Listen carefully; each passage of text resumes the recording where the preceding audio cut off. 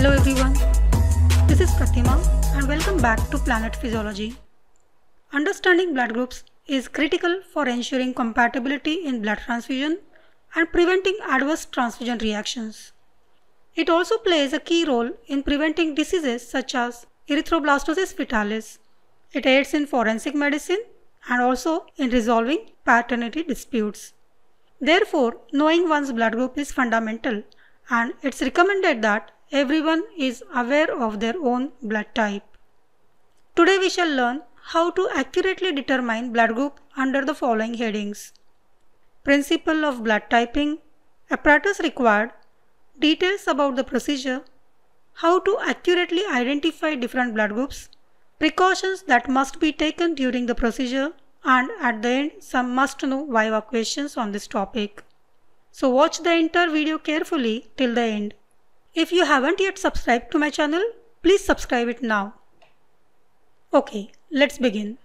Karl Landsteiner first discovered ABO blood group system and later the RS system. And based on his observation, he concluded that there are specific blood group antigens on the surface of RBCs. Remember that blood group antigens are called as agglutinogens. He classified the blood groups based on the presence or absence of agglutinogens. If RBCs have agglutinogen A on their surface, blood group is A. Here the blue triangles on the RBCs represent agglutinogen A.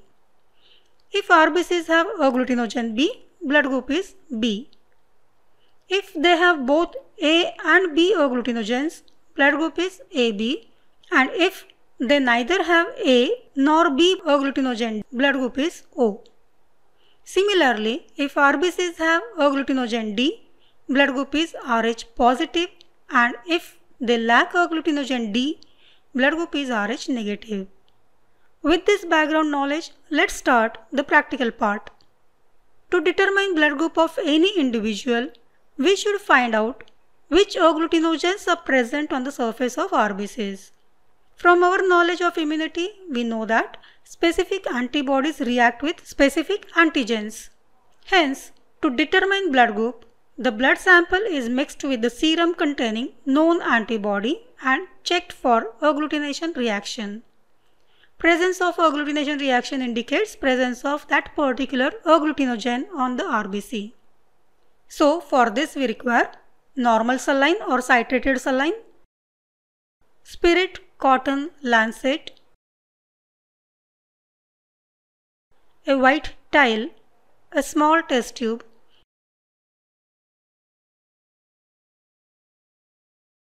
anti-serum kit containing anti-A, anti-B and anti-D,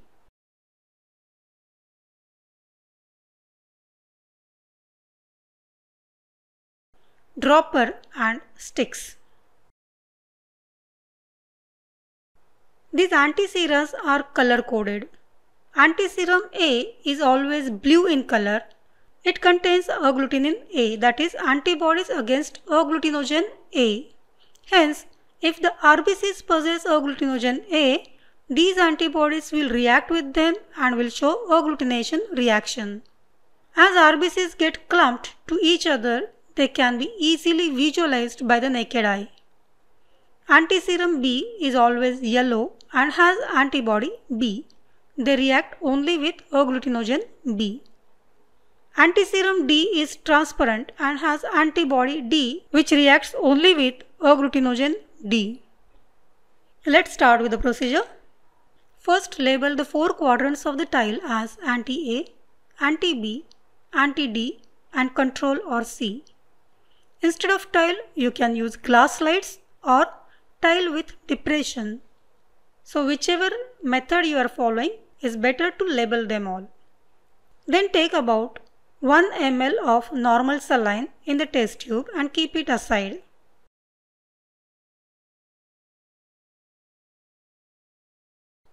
If you are using tile with depression, take the saline in the depression labeled S.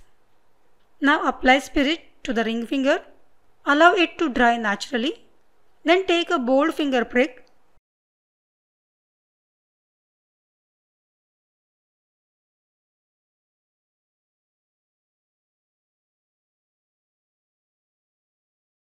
Once a good sized drop is formed, place the ring finger on the test tube rim containing saline in such a way that rim of the tube tightly fits around the blood drop. Place the thumb on the bottom of the tube and invert the tube for 2 or 3 times. This transfers the blood into the saline and our RBC suspension is ready. Note that we should use RBC suspension only and not the undiluted blood to prevent false positive results. Now on the tile, take 1 drop of anti-serum A in the section labeled as anti-A. Then 1 drop of anti-B in the section labeled anti-B and 1 drop of anti-D in the compartment labeled as anti-D. With the help of dropper, add 1 drop of RBC suspension to each of this anti-serum and also 1 drop in control section. Take precaution that the tip of the dropper should not touch any of the anti-serum. Now mix the suspension and the anti-serum with the help of stick or toothpick. Use separate stick for each anti-serum. After mixing, place the stick in the corresponding quadrant but without touching the contents. This will help you in remembering the sticks used for that particular anti-serum. Wait for a minute and then mix the contents again with the same sticks. Observe for agglutination reaction. If you can see the clumps of RBCs in any anti-serum, note it down. Otherwise, wait for 1 more minute. Then mix the contents again and look for agglutination. Alternatively, you can gently rotate the tile. Usually, antigen-antibody reaction completes in about 2 to 6 minutes time. As you can observe, in this case, the contents of anti-A and anti-B are looking homogeneous, while you can clearly see clumps of RBCs in anti-D. Clumping is due to agglutination reaction. Also, there is no agglutination reaction in control, indicating that the experiment was performed by taking proper precautions. Control also helps to differentiate clumping of RBCs from settling of RBCs.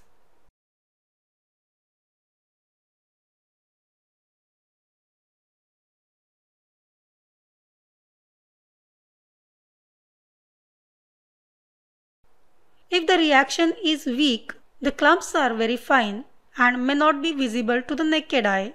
Hence, it's always better to confirm the reaction under the microscope. For this, transfer a small amount of sample from the tile to the glass slide and observe under low power, that is 10x objective. If you are using slide method, you can directly place the slides on the microscope and observe. So as you can observe here, these clumps of RBCs indicate presence of agglutination reaction. If RBCs appear as separate cells, as you can see in this slide, reaction is absent, means the particular agglutinogen is absent.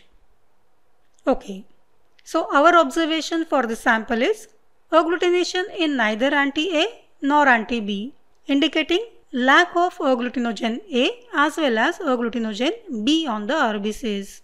Hence, the blood group is O.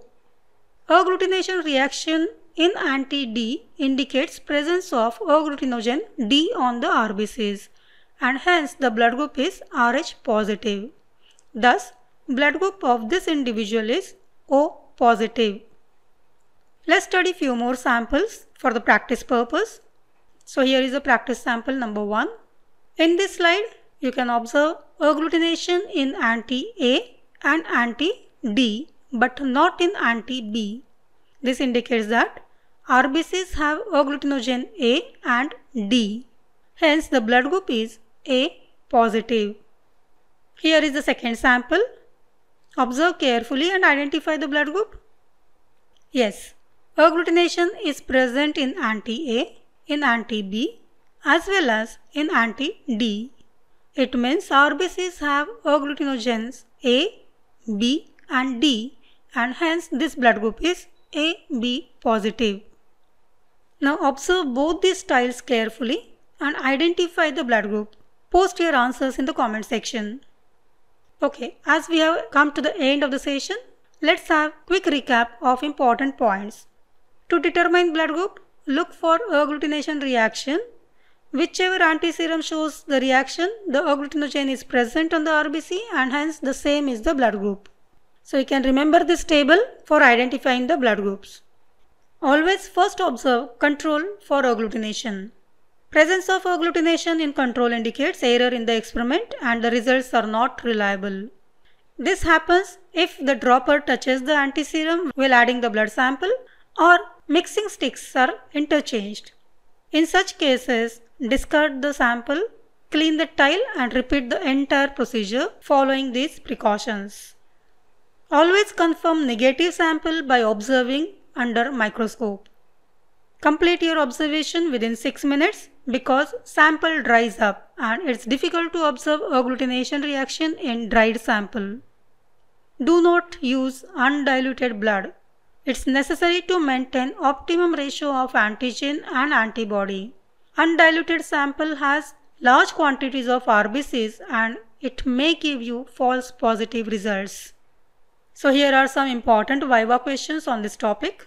So with respect to blood group, everyone must know about the Lansdowne's law. Then some other blood group systems, Bombay blood group, erythroblastosis fetalis and its features, significance of blood grouping, cross-matching and how it is done and what is its significance, effects of mismatch blood transfusion and preservatives used to store blood in blood banks. So that's all for this session. Thank you for tuning in and see you in the next session. Are you new to my channel? Then please subscribe it and press the bell icon to stay updated about the new releases. If you like the video, give it a thumbs up and share it with your friends. Thank you for joining in and see you in the next video.